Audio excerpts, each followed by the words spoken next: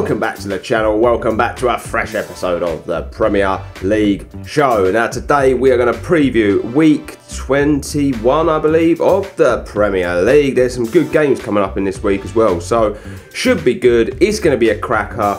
Let's crack on. Right guys, so as always, my game of the week for week 21 in the Premier League is, you know, it's an obvious one. It's throwing itself at us.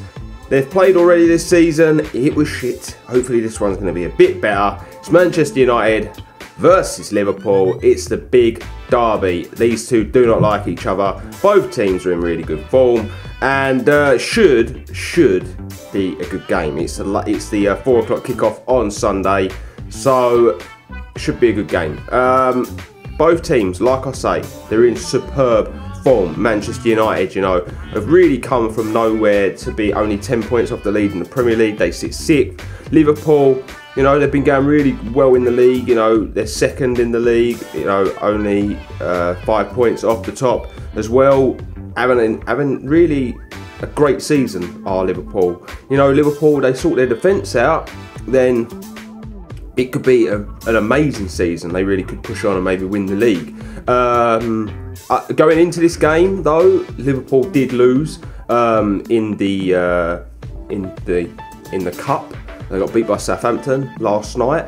I didn't even know that game was on. I didn't even know that game was being played, but it was, and they lost. Also, they got a bit of a dodgy draw as well in the FA Cup against Plymouth, where Man United went out and they won their game against Peterborough in the FA Cup. So really going into this, some weird form for Liverpool in the cup competitions. Hopefully it's not going to affect their league form too much, but it can. You know, any loss, any draw is a negative effect on the team. It can have a negative effect on your league form as well. So who knows? Who knows? But you know, Manchester United are having an exceptional season, and especially at the moment, they're just scoring goals for fun. You know, they're free-flowing play, really looking like a good Mourinho team as well at the back. You know, the defence is a lot better, and that's why I think this could just be a tasty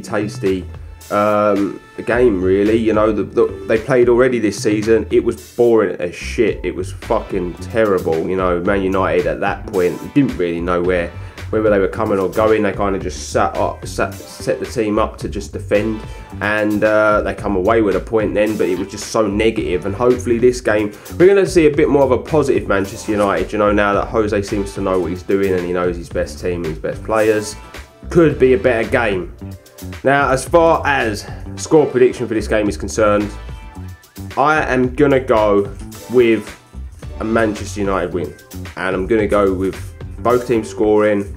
I'm going to go with Manchester United winning this game 2-1. I just personally think Liverpool are too weak at the back. It's just so negative all the time where their defence is concerned. It's just not good enough, and I think with the way Manchester United are playing, with Manchester United's attacking threat, they're going to come out the victors in this game. Right now, as always, ladies and gentlemen, I'm just going to take each game. I'm going to run through them from the early one on the Saturday all the way through to the games on the Sunday. Now, this week we have Tottenham versus West Bromwich Albion. It's a 2:30 kickoff. It's on Sky Sports. Tune in and watch it if you're a fan of either team, or if you're just one of these guys that likes to watch a shitload of football like me. Spurs, I have to say, Spurs are the team at the moment to beat. They've been going really well, up to 3rd in the league. Really exceptional win against Chelsea. You know, this is a Chelsea team that a lot of people were thinking were invincible, couldn't be touched, were beating everybody. Then along comes Spurs and Dele Alli, and yeah, they just completely annihilated Chelsea in that game. I was very surprised. I have to say, I was very surprised. You know, Spurs haven't been the most convincing team this season, but the last few weeks they really have started to turn on the style, started to pick up results, and going and beating the team that by all accounts everybody seems to think are going to go and completely mash up the league and win the league. Spurs have done well, has to be said. Good 2-0 victory against Chelsea can only mean good things as well for the team and morale, and gives them a bit of a boost. They can try and catch up now. You know, now that they know that Chelsea can be beaten, other teams can go and do it. And if they can, you know, Chelsea can lose a few games and Spurs can keep on winning, they'll close the gap And, you know, I did say in my predictions right at the beginning of the season, Spurs were going to be one of the teams to watch. And they're starting to prove that. West Bromwich Albion, they've been going all right. They've been picking up points. They're sitting, you know, in a healthy position in the table. I don't know exactly where they're sitting, but I know they're sitting sort of in a very healthy position, top half. They've had a good season. Considering I thought that they were going to be absolutely shocking and they were going to get relegated, they've actually completely and utterly done me, because I did not expect to see the sort of football that they've been playing either. They're usually a very boring team to watch, West Bromwich Albion. They're a Tony Pulis team, and you know, you can't take anything away from the guy. He's brought in to do a job a bit like Sam Allardyce. He'll keep you in the league, he'll make sure your defence is solid, you won't lose many games. But the thing is, this team, not only are they doing all that, but they're playing some good football as well. They're playing some nice stuff. He has, you know, I think this month maybe he could make some more signings, and then they could really push on. You know, a top half finish for West Bromwich Albion, if they could keep this up, would be a great result, and it'd be a really good season. As far as this game is concerned, though, I don't see West Bromwich Albion getting past Spurs. I just think Spurs have got a little bit too much for them. You know, you look at the strength in depth at Spurs as well. And some of their players from last season that played really well started to really turn it on. You know, Rose at the back, you've got Ericsson, Kane, Dele Alli, all playing really well. You know, Son, he's been playing exceptional this season, and I just think they're going to have a little bit too much for West Bromwich Albion in this game. Score prediction for this one, I'm going to go with a 2-0 Tottenham victory. Next up, guys, we've got Burnley versus Southampton. Now, Burnley have had an exceptional season to this point, 12th in the league. I only know that because they're sitting one spot above my lot. And their home form is really what has been driving their season forward. They've had a very good season. You know, they've got some better players than I thought they had. I think the home form is the big catalyst, though, in the fact that they're having a good season. They've got that 12th man at home. The fans are there. The fans push them along. And it means a lot to them, and they're going to be coming up against a Southampton team that, you know, haven't really been doing that well on the road this season, and this really is a time where Burnley could prove their worth. Burnley could get the win. Burnley really should be going into this game thinking, you know, we're at home, we don't lose many games here. This is a team that are not playing too well, like, away from home. Let's push on, let's try and beat them. You know, Southampton, the only positive for them is they're coming off a very good result in the Cup. You know, they've just beat Liverpool, and that can only mean good things because Liverpool have been exceptional this season. But this is Burnley at home. Burnley don't lose many games at home, and I don't see them losing this one either. You know, Burnley are pretty much back to full strength as well, don't have many injuries or suspensions, so it's looking good for them. And maybe, you know, they could push on now with their season, and if they can, it could mean good things. It could mean that they stay in the league, because, you know, you have to watch the way Burnley play at home. There are a lot of teams in this league that are playing a lot worse than they do, and would probably deserve to go down more so than Burnley do at the moment. Southampton, like I say, sorry if I'm looking behind, guys, the dogs are in here. The Southampton, like I say, having a decent season, but I'm sure they'd want a bit more from their season. They've got a good team, they're just lacking some striking power. I think they need to go and attack that in this market, and if they do, then I think they'll be fine. You know, like I say, good result in the cup, but you know, in the league they really do need to start their, you know, they need to start sorting their form out, because they're not very consistent. It's a win-loss, win-loss, win-loss, and I'm sure you know, you can't have a good season based on that sort of form. As far as this game's concerned, though, I actually think Burnley stand a very good chance. Like I say, their home form is top banana, and I think they could trouble Southampton, and, you know, maybe even come away with a victory. And that's what I'm going to go with. I am going to go with a home win. I'm going to go with Burnley winning this game 2-1. Next up, guys, we've got Hull versus Bournemouth. Now, these are two teams that are having very, very different seasons. You know, Hull down in the bottom three, and Bournemouth, they're having a really good year. You know, a 3-3 against Arsenal, the 4-3 against Liverpool. You know, they're playing really well against the big boys this season. But these are the sorts of games where Bournemouth have shown that they can sort of have a lapse in their concentration at times. You know, away from home against the smaller clubs, they do drop points. Do I see them dropping points in this game? No, probably not. Now, don't get me wrong, Hull have been playing very well. You know, a good draw against Everton and stuff like that, but they need to be doing a bit better. That's in my opinion. If they really want to drag themselves out of problems and off the bottom of the table, they've got to do more. And it's as simple as that. You know, you want to stay in this league, they need to get a manager in as soon as possible as well, a new manager. They need to make some signings in this window. They've got to strengthen that team, because if they don't, they're going down, they're going back to the Championship. You don't want to become a yo-yo club. You don't want to be up and down between the leagues. You want to make yourself established in the Premier League. It's one of the best in the world. The finances benefit the club. And I'm sure Hull are going to be, you know, working towards that before the season's up. But at the moment, they're just not looking like a good team. They're not looking like a good team at all. They're looking pretty shocking, especially their defence. It's comical at times. And I think if Bournemouth can really get going in this game, get their attacking threat going, they could definitely trouble Hull, definitely score some goals. You know, they've already played each other this season. Bournemouth completely turned them over in that game. Will we see a repeat of that performance? We'll have to wait and see until, you know, until Saturday. And but it's possible. Bournemouth have got it in them. Bournemouth can dismantle you when they want to. As far as a score prediction for this game is concerned, I am going to go with an away win. I'm not going to go with the silly result that, you know, Bournemouth managed earlier on in this season, but I am going to go with a 3-1 Bournemouth victory. Next up, guys, we've got Sunderland versus Stoke. Now, both these teams been doing all right. Sunderland probably a bit shitter than Stoke, but Stoke have been picking up points, you know, and that's all you need to be doing. You know, if you're consistently winning and drawing, it's a good thing for you. I know Stoke have had a few games this season would have been absolutely terrible, but I was very, you know, I don't even know. I felt very enthusiastic about Stoke after, you know, their performance against Chelsea. I feel like that's the sort of, you know, they kind of showed the cracks that were there with Chelsea when they had that 4-2 loss to them. Spurs they just have a better team and exploited it, but Stoke kind of showed us that, and that's the sort of, if Stoke could perform like that week in, week out, then they'd probably beat more teams and pick up more points. You know, it was a really good performance from them. They have been picking up some points, and they've been playing a lot better than they were at the beginning of the season.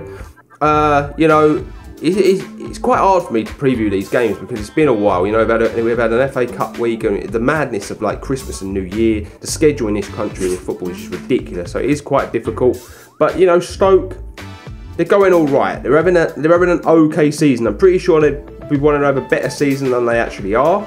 But we've still got 5 months left. There's still plenty of football to be played, plenty of goals to be scored, and I'm sure Stoke will be working towards that in this latter part of the season.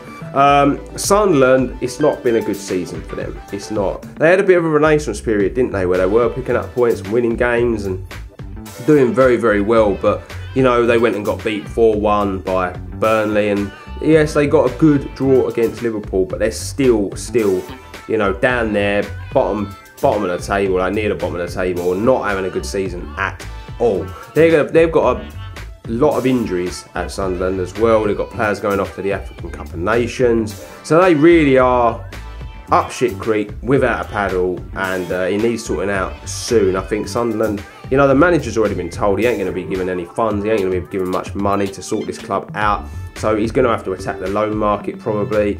I feel for the manager, and I feel for the fans, because really it's like the chairman's lost interest in that club and he's not willing to help them out, and without the help they're going to go down, they're going to be relegated. They've been flirting with it for a few seasons now, and it's starting to look like it could be a reality. I think the biggest thing for Sunderland at the moment is they need to try and keep hold of Jermaine Defoe. You know, he's been linked with a few clubs. My club as well have already apparently made a £6 million offer for him. You know, he is a bit older. You're not going to pay a lot of money for Jermaine Defoe.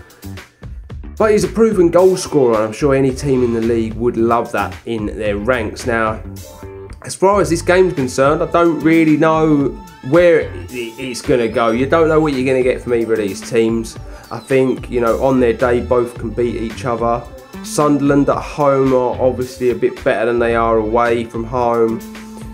It's the difficult one. I can't separate the teams, and that's why I'm going to go with a draw. Going with a 1-1, and I actually think that both teams will probably welcome the point. I think they'd both be happy with taking the point away. Next up, we've got Swansea versus Arsenal. Now, Swansea, they're not having the best seasons, are they? They're not. But They turned it around the other week. They got a win. They got a new manager in. That's great stuff. You know, I like to see that. You know, you get rid of someone, you get a new boy or a new man in very, very quickly, and because that's what you need, especially this part of the season. You know, we're into the new year now.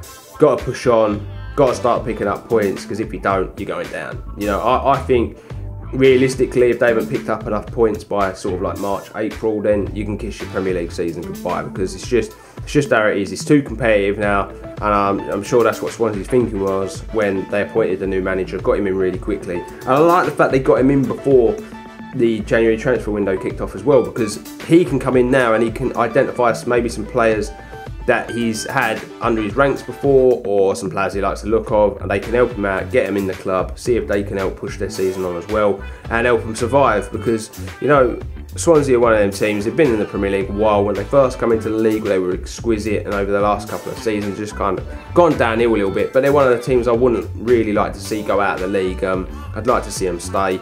I quite like Swansea as a football club. Arsenal, they've been having a good season, haven't they? I don't know if they're, what are they, 5th? I think they're 5th now. They've been having a good season, but they've had better seasons. And, you know, a lot of people have been calling for Wenger's head, especially after the 3-3 against Bournemouth. And it was a very typical Arsenal display that. Yes, they showed fight to come back from 3-0 down, but really, against a team like Bournemouth, no disrespect, they should be doing more. They should be picking up the points, all three, and keeping up with the title challenge. This is the problem that a lot of Arsenal fans have got. They've got the team in place, they've got good enough players, but they just don't challenge, and they're not consistent enough. This is the biggest problem as well. They're just not consistent enough. They should be sweeping the floor with the majority of the league, a bit like the other teams have been this season. Your Liverpools and your Chelseas, they've been doing that this year. They've been picking up the points that matter. You know, Spurs haven't lost many games this season. I think Spurs have only been beaten by the big boys. I don't think any of the smaller clubs have got near them. Okay, they've drawn a few games, but that's the pedigree. That's what you've got to do if you want to try and win this league. And I just don't think Arsenal have got it in them anymore. I think the manager's got a bit soft, and he needs to crack on. He needs to crack down on his players, and maybe a signing or two would help as well. You know, we've been saying it for a long time, but Arsenal's defence is fucking horrible. Invest in some proper defenders. That's where I would start personally, and then go from there. I think as far as this game's concerned though, I don't think Arsenal have got any worries. I think they should beat Swansea quite comfortably, in my opinion. Swansea have got probably one of the worst and most laughable defences in the league. Some of the defending has been comical this season, and I think Arsenal will definitely exploit that. Score prediction for this game, an away win. I'm going to go with a 2-0 Arsenal victory. Next up, we've got Watford versus Middlesbrough, and you know, both teams, they're not having the best time of it at the minute. Middlesbrough need to really start picking up some wins again, and Watford, they've been on a bit of a nosedive, haven't they? They had a really good start to the season, but now they're really starting to struggle. I think a lot of the problem as far as Watford is concerned, not so much the manager. He is taking a lot of the flack at the minute, and apparently he's only got a few games to save his job. I think the biggest problem for Watford is the amount of injuries they've got. You know, they put out a team the other week, a weakened team because of injuries, and then 2 more players went off injured. And then there was another game where a player went off in the warm-up, and they just can't seem to keep their players fit at the moment. You know, you couple that with the fact that their 2 strikers just are not scoring goals. You know, Garlo is on a horrible drought at the minute, can't hit a barn door. You know, I think this is why they're struggling. It's just everything is going against them. Nothing's in their corner, and that's why they're having a bit of a shit time of it at the minute. And I actually feel a bit sorry for them, because, you know, like I say, beginning of the season they were going really well.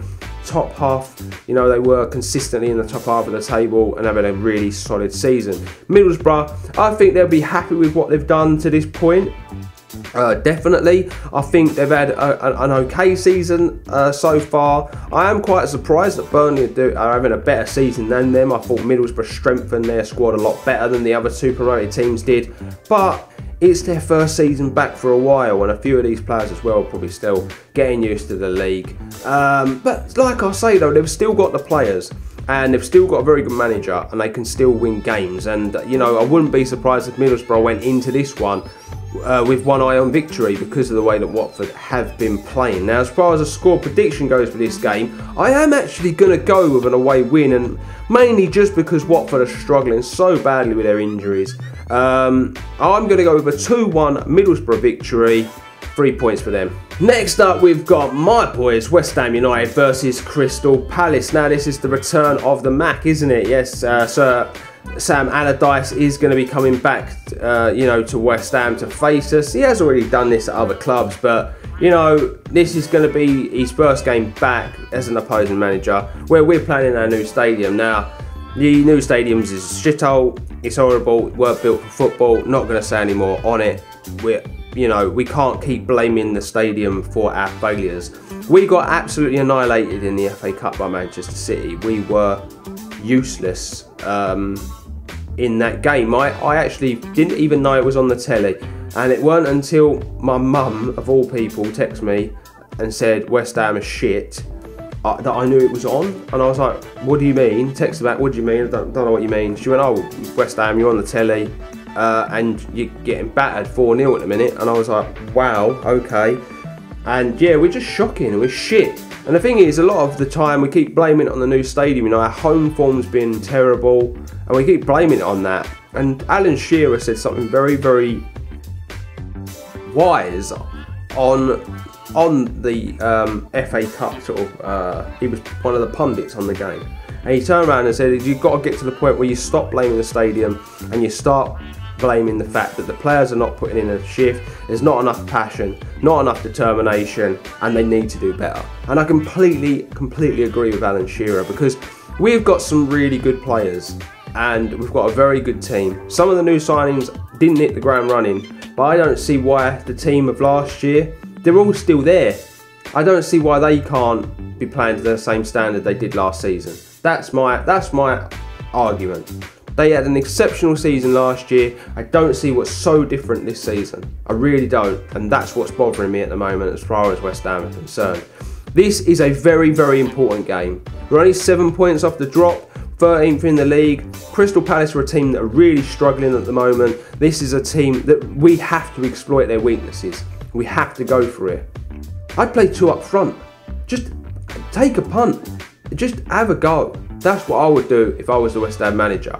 You know, there's a lot of rumours that he's got 2 or 3 games to save his job as well. And the thing is, the next few fixtures are games that he should be winning. So if he does lose when he loses his job, wouldn't be surprised. I really wouldn't. But then who do you bring in? This is the problem that you've got at the moment in the world of football. Now, like I say, Crystal Palace are not having a good time of it themselves at the minute. Conceding a lot of goals, losing to teams you wouldn't expect them to lose to. They need to start picking up some results, and they're just getting battered. They're just getting played off the park at the minute by a lot of teams. They've got a few shining lights in their team, you know. Zaha's been playing very well, but I'm pretty sure he's off to the AFCON with Ivory Coast because he's changed his allegiance.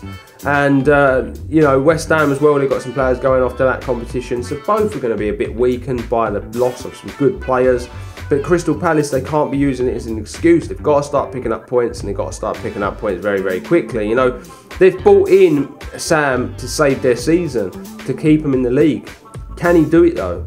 There seems to be such a negative feel about the club at the moment. This one could even be beyond him. Now, as far as the score prediction is concerned for this game, I find it super difficult to separate the two teams. I find it really difficult to believe that my team can win at home as well. I've been over there all season. I'm a season ticket holder, and we are just so bad at home. And so it's really hard for me. So I can't separate them. I'm going with a draw.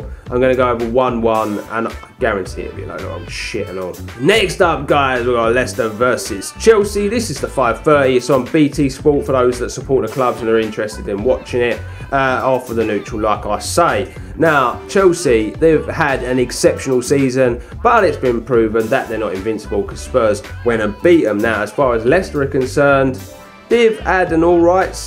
Oh, no, they've not. They've had a shit season, haven't they? They've had a terrible season. But the last couple of weeks, they've started to turn it around a little bit. A good win at home against West Ham, and then, you know, they got a draw away from home. their away form is still the problem, in my opinion. Yes, they have lost games at home this year, but it's the away form. I think that's no win in 11 away games. That's what they need to sort out. Now, good for them, you know, a good point now is that Leicester are at home. And the thing about Leicester at home against teams like Chelsea is they seem to turn up. They've already beaten Manchester City at home this season. They just seem to play better against the big boys. They seem to get up for these games a bit more. And I'm sure in this game it will be no different. Now, Chelsea are going to be coming into this game in need of a win, in need of getting their Premier League season back on track. Yes, it seems crazy me saying that, but the league is so competitive, every loss really is torturous because it can have the biggest effect if the teams below you are winning and punishing you at the end of the day. But Chelsea, they've got a great team, they've got some good goal scorers. I think they'll be refreshed. You know, they rested a few players for their FA Cup game.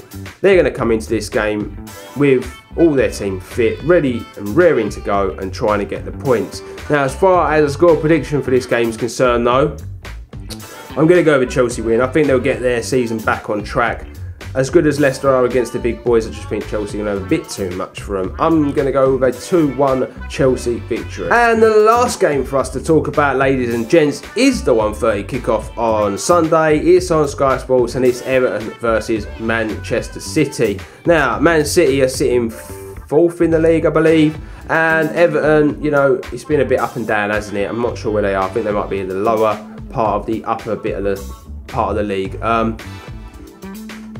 Man City have been a big disappointment for me this season. I think we all expected that Pep would come in and do bigger and better things than he has, and I think he's actually found the English league quite difficult to deal with.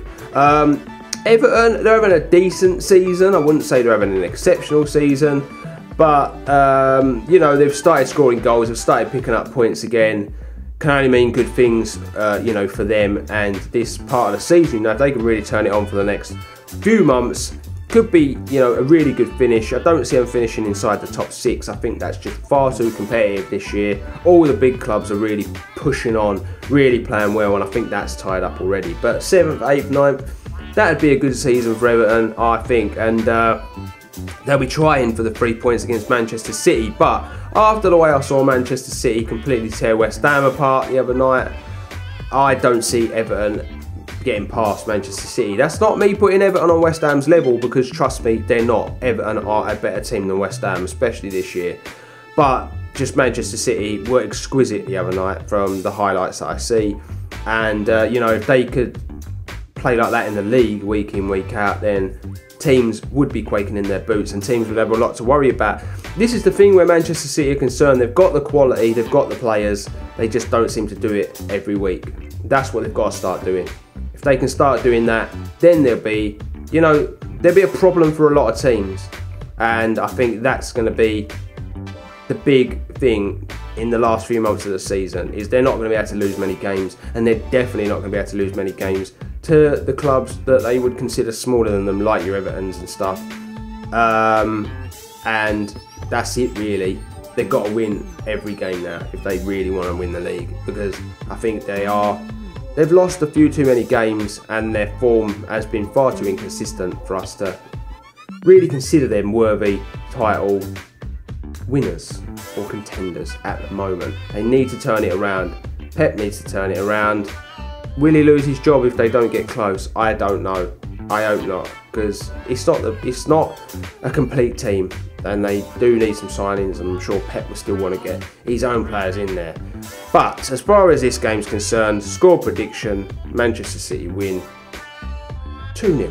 So there we have it, ladies and gents. That is week 21 of the Premier League, all previewed for your viewing pleasure. It's going to be a good week of football. I'm going to enjoy it, and I'm sure you all are too. Now, if you've enjoyed today's episode of the Premier League preview show, be sure to be showing me some appreciation and dropping me a like on this video. If you're yet to subscribe to my channel but you love the content on here, make sure you smash the shit out of that subscribe button. But until next time, you beautiful people, I've been Dan, you've been legends. This has been the Premier League preview show. Peace out, my homies.